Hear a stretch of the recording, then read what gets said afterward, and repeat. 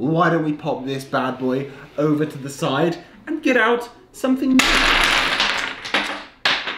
Oops. Hey there everybody, how's it going? It's Alex here and welcome to a little crazy video I thought I'd do. So, there is a challenge called the No Thumbs Challenge, and here I have some duct tape to give myself no thumbs because I'm going to be wrapping it around and I'm going to see how difficult it is to do some very simple tasks using said tape around my thumbs. So, let's get taping. Alright, so, the things that I have to do for this video is play Jenga, solve a side of a Rubik's Cube, and make a house of cards. Those are going to be very tricky things to do with no thumbs. So already I'm struggling a bit. Wait, how am I going to do my other hand if I can't use my thumbs? Oh, how am I going to do that? Let's worry about that in a sec, okay? And then we do the other hand, so let's get wrapping on that one. Great stuff. We love wrapping presents and of course wrapping thumbs. Very fun. How do I... Okay, we are essentially thumbless now. Let's just tuck my thumbs down. Great, there we go. I'm all fingers now. So why don't we begin with the first challenge, which is over here. Let me slide it in carefully and welcome everyone to Jenga. So I must take off 10 pieces and place them on the top here. So let's see how we do with that. Starting with the first one, this one here. Oh, it's easy. How do I... Okay, oh, it's a bit easier than I thought, actually. Well, I guess we're starting off simple then with Jenga, because all you really need is one finger, and just like that, you should be good. There we go. Lovely stuff. Let's adjust those. Right. Let's do another one. Let's try and go for a difficult one. One on the side, perhaps. Oh, oh, oh, oh. Yes, there's one. Okay, careful. So I shake a lot anyway, and playing Jenga, usually very difficult for me because I'm always like, oh. But now I seem to be pretty fine. Oh look, there's another one. Can I get it with one hand? I sure can. Brilliant stuff. Okay, so I've done so far 4. Oh, that's handy, isn't it? 4. No longer have 5 fingers, I have 4 fingers. Okay, here we go. Oh, there's a lovely one right there. That means that if I get this out, which is being a little bit of trouble actually. Oh no, we're good. Boom, pop that on top. We're halfway there to completing our Jenga challenge of the video. So guys, if you're enjoying this, make sure you smash that subscribe button to watch other crazy things like No Thumbs Challenge. And if you have any other ideas of challenges, videos, games to play, let me know in the comments below and I will definitely check them out. So there's 6, we have 4 more. Here we go, beautiful. I dropped it, thank gosh it wasn't the whole tower collapsing. Right, this one. Ooh, beautiful stuff, beautiful stuff. Okay, it's getting a bit wobbly now, so I must be careful. Okay, we're gonna take this one out. It's not too difficult actually, my chin just touched the thing. That could have been a disaster. Everything could have come crashing down. But we've now done 9, which means the final piece must come out. Can I get it from the bottom? I sure can. Congratulations to me! I did it without knocking over the Jenga tower with no thumbs. Pretty good, hey? Well, why don't we pop this bad boy over to the side and get out something new?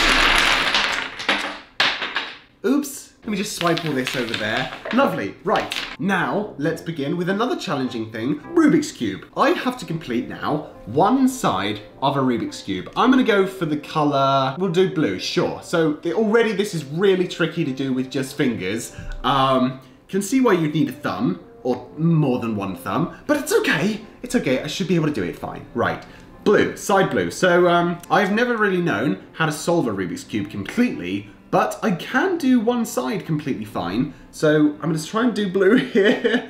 I'm concentrating too much about not using my thumbs that I'm having a real hard time thinking about how I'm gonna get some blues on there. Ah, okay, so here's a blue one. I'm gonna add a blue one just here, if I can do it without turning the thing so much. Turn, there we go. Oh, no, okay, right, yep, turn up there.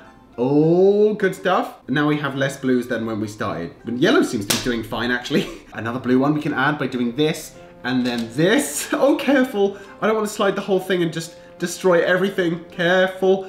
There we go, look, I only need 2 more blues. Oh, well, there's another one down there. That's easy to get to, so I'll slide this up, slide this across, and slide that down. Wonderful. We now have just one left to do. Oh, I touched it with my thumb then. Shouldn't do that.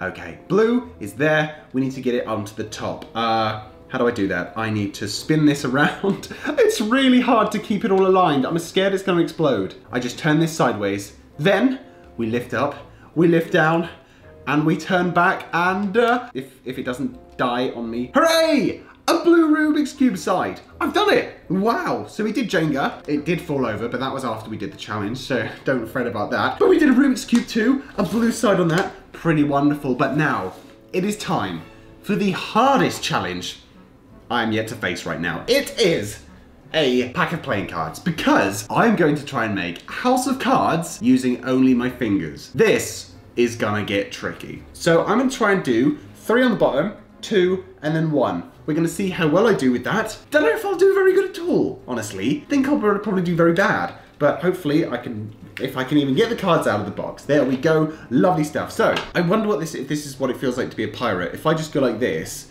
I can act like I have hooks for fingers. So, we need to get 2 cards out. If you've never done a house of cards, pretty tricky.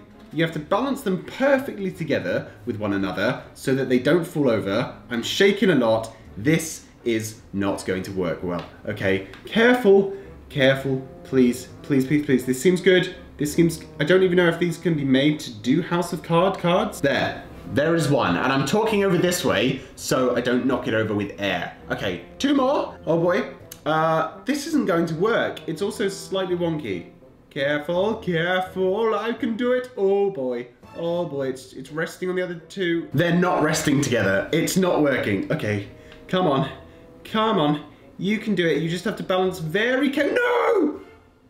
They fell. Oh, okay. Right, we'll try again. Come on. Yep, no. Oh, this is too difficult to do without any thumbs. I don't think I can do it. I don't think that I can make a house of cards with no thumbs. It's just not possible. It just isn't happening right now. Pyramid, please. No, no, no. Hopefully I can do it. At least do 1. Okay, let's try a different one. Yeah, here we go, here we go. This is good. Okay, if I can only get, no! I can't do it, it's too difficult. Right, now I need to get this off. Ah! Okay, that's now covered in lots of tiny hairs from the back of my hand. Now I'm gonna see if I can make a house of cards using just my normal hands completely fine. Because if I can, then we know that it's all down to the thumbs. And I think it is, because that was easy to put up. We're gonna do another one now, right next to it. Oh, I just put my hand on top of the other 2, so it's gonna fall.